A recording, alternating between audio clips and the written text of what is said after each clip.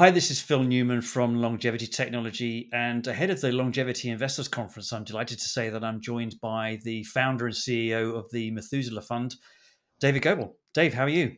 I'm doing great. Thanks for inviting me. Oh, Dave. Well, I mean, you've been around this industry for a very long time, and I guess that looking at your website and the mission that you guys have got, which is to make 90 the new 50 by 2030, it's all about acceleration. So with 7 years to go, I guess my first question would be, are you frustrated by the biotech freeze that's happening in investment marketplaces, or are you kind of working your way around that? Uh, so frustration is an emotion that isn't particularly useful. So if I thought a lot about it, I would get frustrated. But these things come and they go. Winter happens, and so you have to plan for it or at least adapt to it. So no, I'm not frustrated. Um, One of the signal best times to invest in an emerging marketplace is when everyone else runs for the hills. And at the absolute nadir of the global financial collapse, we made our first investment on in March 2009. The NYSE was, I think the number was 666, or maybe that was the S&P. So I took that as a good sign. And so we made our first investment and we went on to a 42x gain. Well done. That's very interesting, and I guess that the fact that you've got such a great and diverse portfolio from the likes of Ocean Biotechnologies, Turn, Volumetric, you've been active on the biotech side of things now for a while. Um, I did look at a very interesting chart that showed the .com cycle and the biotech cycle more or less overlapped each other in terms of their shape. So, do you feel that markets will start to pick up again? Obviously, not at the level that they may be in the past, but do you feel that there's a period of time that we're going to go through this correction and others will catch you up, or do you feel we're in the tunnel for a bit longer yet? I think we're going to hit an inflection point. I'm not sure which way it will go. Think of it as the old saloon doors. They're going to go, but you're not sure which way. But I think that we will know by the second quarter of 2024 latest. Um, it could either be that there will be a falling off the cliff for the markets because of interest rates and quantitative tightening finally taking hold in a serious way, and that will induce governments to pivot and rapidly reduce interest rates, and so you'll hit the bottom and then come right back up like a roller coaster. Yeah. I think that's probably the strongest scenario. Um, but who knows what's going to happen? Exactly. Well, I guess it's like anything. We've got a period of time now between we're now post Labor Day and we've got Thanksgiving, so there's that sprint time, and then of course there's next year. So you feel that it's going to take a couple of quarters of next year for it to sort of really show itself as to whether there's going to be a pickup in 2024.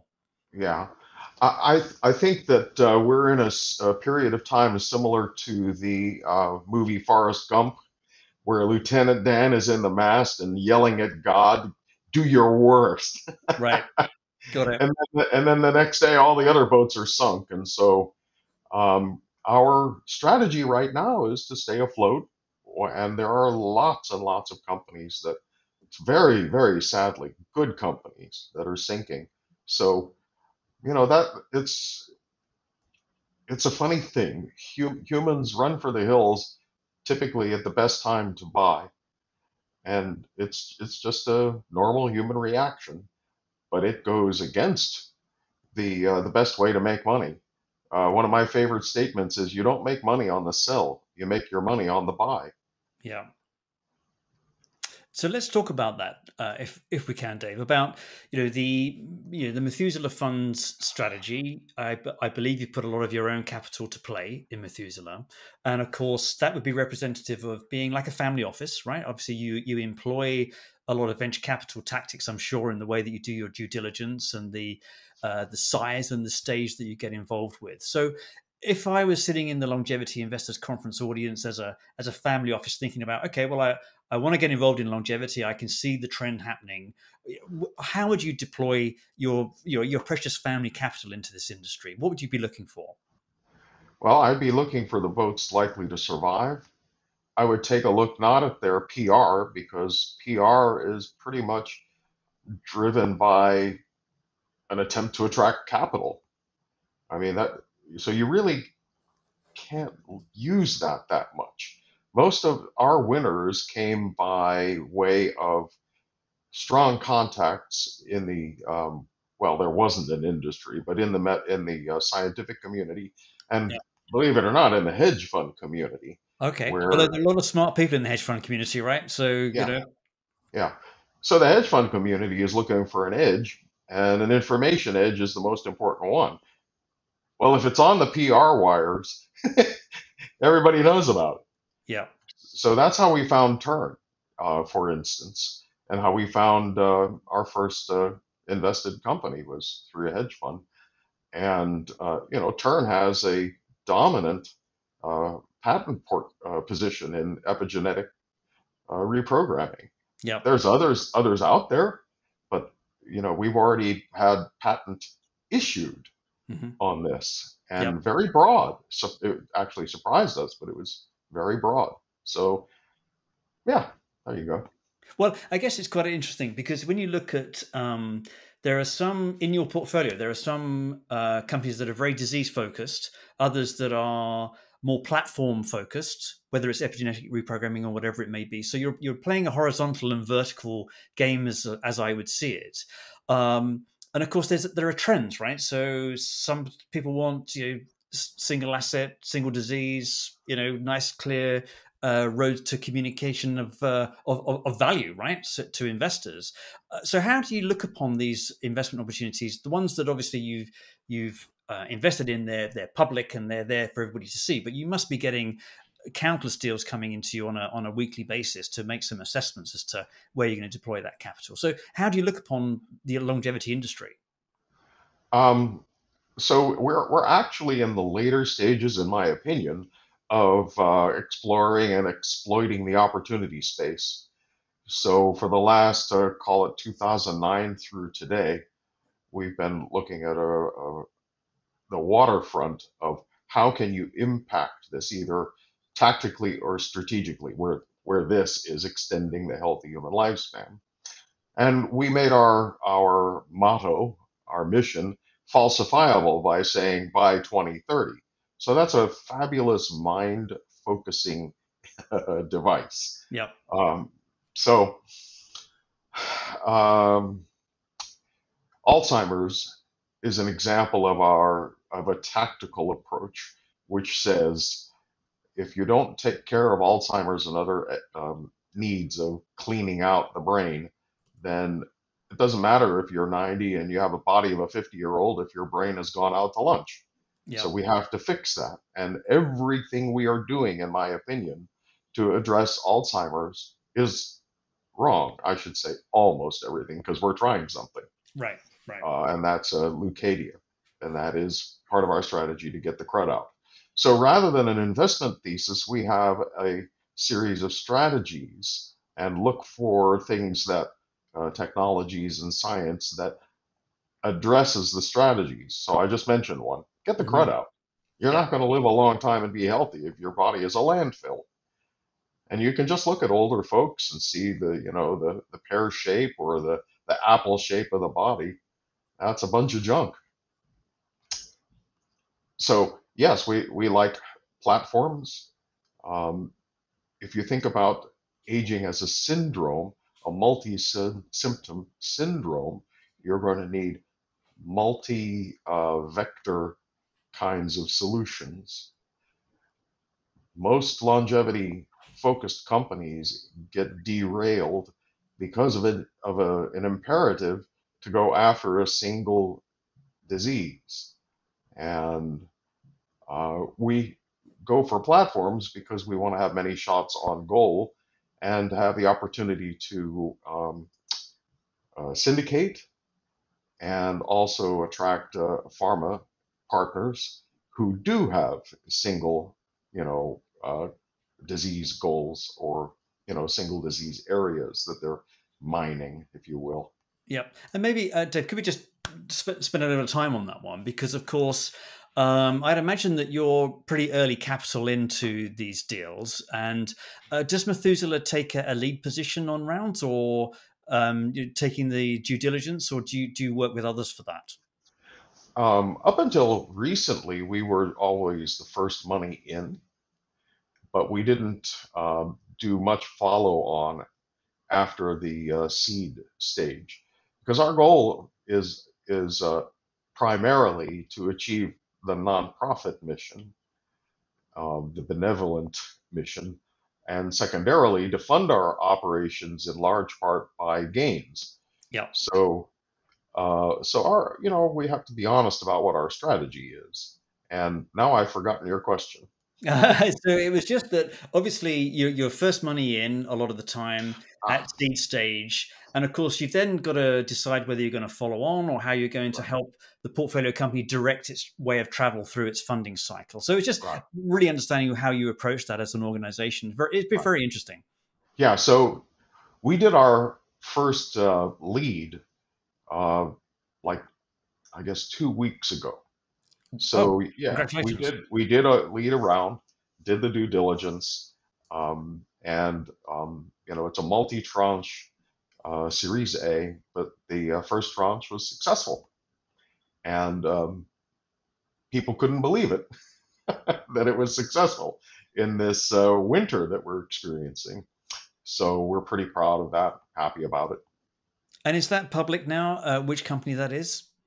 Not just yet. Okay. Um, Probably by the time we do the conference, we'll be able to talk about it. And that's interesting. So were they doing that under a safe note strategy, or were they just actually doing it under a pure model of investment, which obviously they closed off part of the round, but still have the round open? It would be the latter. It's a bona fide classic Series A, preferred shares, all of the convertible notes converted into equity, just like you'd expect. Right. Great. That's good to hear. Well, look forward to hearing who that is in due course. Okay. Great. So, in terms then of a family office that's looking to get in, I mean, do you feel that when you're syndicating, let's say, for example, you take a lead, would you see a family office actually investing directly, or would you always advise a family office to consider pooling in with a venture capital fund? You know, I don't have an opinion about that. Um, should I? Yeah, from my point of view, it's your money. You decide what you're going to do with it. Yeah. Yeah. What would be best for the family office? Some family offices are very familiar with biotech and very competent at figuring out what's a good deal and what isn't a good deal on the axis of the size of the addressable market, the stage of the technology, the IP portfolio, all of that. And then there are some who want to use a cover the waterfront emerging markets approach, and they want to, not quite be limited partners, but sort of be like limited partners and let someone else who has the expertise or appears to have the expertise go after it for them. So that's another way of saying, I don't know. Yep. Well, I guess that like everything, there are many options, and of course, I'm sure this will be discussed at length at the upcoming conference. But before we wrap up, Dave, what are the areas that you're interested in terms of the sort of scientific approaches that are out there? Obviously, there's a lot of things going on, everything from cellular reprogramming and that whole early stage preclinical biotech phase, as well as a whole industry which is happening already, like supplements, clinics, all that type of thing. What are the areas of longevity that are interesting Methuselah Fund at the moment? Well, I can tell you what we're investing in. We're investing in clinical delivery of off-label lifestyle and supplement interventions. And our anecdotal results are that we've been able to, using methylation clocks and functional biomarkers, classic functional biomarkers, we're getting a mm, uh, 9 to 12 year age reversion. Wonderful. And when you say off-label, so is that within a onshore USA environment, or are you offshoring that activity? No, it's onshore using Great. board certified practitioners. Um, it's just part of medicine. We the foundation gave a prize to the science manager who put together a 3 center trial for rapamycin in mice. Right. And so we that was 2010, and we kept a look at that. And over the years, we more and more came to the conclusion that this is real. It's really doing it. Mhm. We may not know exactly why or how. We have theories, but who cares? It works and does no harm as far as we can detect. Yeah. So that's part of the clinic. But there's more. So what else are we investing in? We continue to prosecute our epigenetic reprogramming axis. That is one of our strategies. Renew the code. We're information machines. That's what we are. Our information is manifested in dirt. Various elements. We're made of dirt, Yeah. which is kind of fun if you think about it. And so it's the programming that makes that work. So there's startup programming, and then there's age dependent programming. So we want to reduce and remove to the degree possible the replicative senescence at the programming level. Epigenetic programming, reprogramming is what we're focusing on. Yeah. And finally, we've got a couple of things that would be new parts for people, and that is to increase the organ transplant liquidity. You can now, with one of our portfolio companies, Xtherma, you can jet a heart from Europe to America, and it will still be viable. Wow. So that was based on a ton of funding by DoD. Of Right. course, they have obvious reasons for that. And so that's another thing that we look at in our investment. Who are the natural allies of this technology? And so this is, it exists. Operations are happening as a result of it. Wow. And then mitochondrial resupply. One of our strategies is restock the shelves. When stuff runs out, what do? Hmm. You're just out. You're out of bullets. Well, Matrix Technologies we've invested in to create a bioreactor to manufacture perfect mitochondria. And mitochondria is where the rubber meets the road in the human body. You got all these processes, but they all depend on energy. Well, if the energy declines and disappears, it doesn't matter how good the processes are, they can't run. Yeah. What I'm going to be talking about is the grand barrier from achieving our deadline of 2030. And that grand barrier is animal testing versus testing in human tissues. So we're going to be talking about the economics, the disastrous economics of continuing to use mouse and animal models to model human life Hmm. Yep. and interventions. So So that's what and I'll be talking about. that's fascinating. I guess that we don't want to steal your thunder now, but it would be very interesting to learn what you're going to say about that. And obviously, maybe we can run another interview or an article about that after the conference. Be delighted. Wonderful. Well, Dave, thanks again for your time, and I'll see you in a couple of weeks. Okay, Phil. Thanks a lot.